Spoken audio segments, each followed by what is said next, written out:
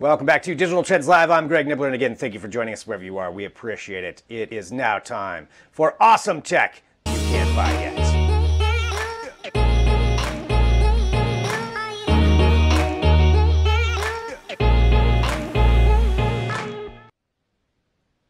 All right, our own Drew Prindle scours the internet to find some of the best, strangest, and sometimes coolest crowdfunding campaigns that are out there. Drew, hello, good to see you. And which one of these do we want to start off with here first? I think the appropriate one to start off with this week is this Quell gaming/exercise system. So, as you know, because we've had them on the show a million times, Kickstarter and Indiegogo are kind of like gold mines of weird new fitness gear. There's all kinds of weird smart mirrors. There's the rowing machine we had on a couple, like there's tons of them, but this one is one of the more fun ones that I've seen in a long time. It's basically like an at-home like boxing trainer kind of thing, but it's sort of done in VR, so like as a video game. But instead of being VR with like a headset and some of the boxing games that you've seen in traditional VR environments, this doesn't require the headset. Instead, you wear a harness that not only tracks like the motion of your punches, but also provides resistance. So it gives you more of a workout. And that's actually how you progress through the game, is you punch out all of these monsters or whatever. And as you progress, it kind of tailors the workout to help you just get the most out of it. So it's a pretty interesting marriage of video games and working out. I do kind of like that one. I mean, I gotta say, especially, since you can't go outside, you can't go anywhere anymore. Yeah, this is something I would be interested in this one. And how much was it? Let's see. I'm trying to look here and see how much it was they were charging.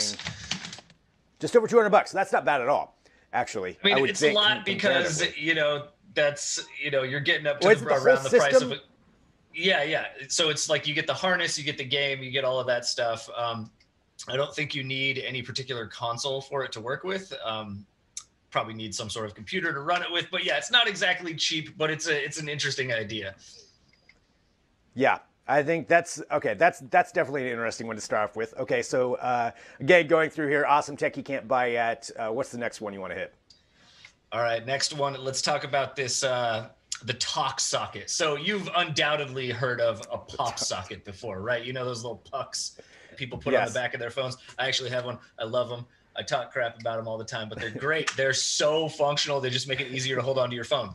But that's really all they do, is they allow you to hold onto your phone easier. So the TalkSocket takes this idea a little bit further, and instead of just providing a grip for your phone, it also has Alexa functionality built into it. So the tricky thing about that is, like, obviously your smartphone has the ability to do like, talk, it can run Alexa, it can run Google Assistant, all of those things, but they're not exactly like hands-free.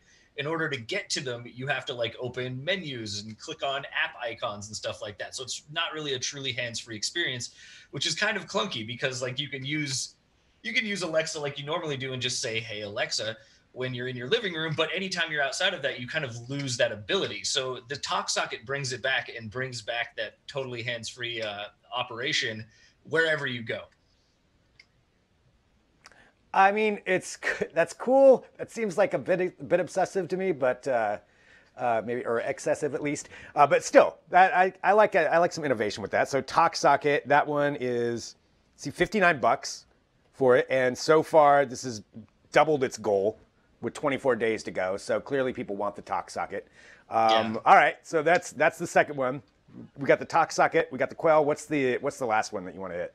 All right, number 3 is the Wyrmwood Modular Gaming Table. So these guys have been on Kickstarter a couple times before. This is their latest project. Basically what they make is tables that look like normal dining tables or whatever, but they have this like really clever snap together like leaf system on the top that you can remove, and that exposes this nice like felt lined interior. It's kind of sunken, so you can throw dice or do whatever, and it won't roll off the table.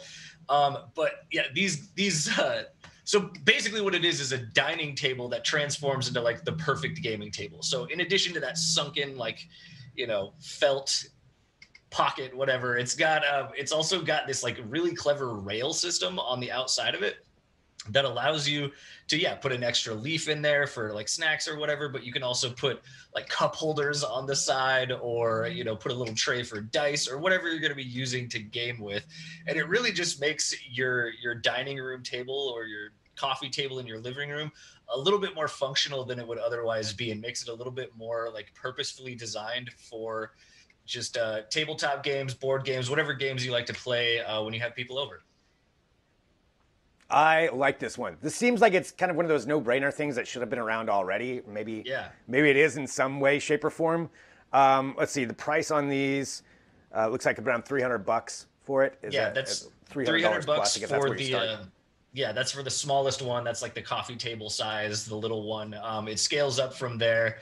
But these guys have made, if you check out the project, they've made over $8 million in pledges right now, which means they've got like close to a month left. So they are on track actually to be one of the, if not the highest, like most funded Kickstarter project in Kickstarter's history, which would mean they'd have to break the $13 million barrier in order to beat the Coolest Cooler. But that's not necessarily out of the question. They've made $8 million already in less than a month. Yeah, with 25 days left to go. I mean, all they have to do is just, you know, deliver on it to not be the Coolest Cooler. But yeah, $1 million goal, 8 million so far, 25 days. I think they could do it. I think they can break it. And actually, it's perfect timing for something like this to come 100%. out. 100%. I mean, if ever is the time, yeah, now is the time for a modular home gaming table to break records. Well, that's awesome. So that's, again, why it's part of Awesome Tech. Three different products right there, but we've got the rest of them all at Digital Trends as well, where each week Drew finds these different crowdfunding campaigns and brings them to us. And Drew, as always, thank you so much, sir. I'll talk to you soon. All right, later, Greg.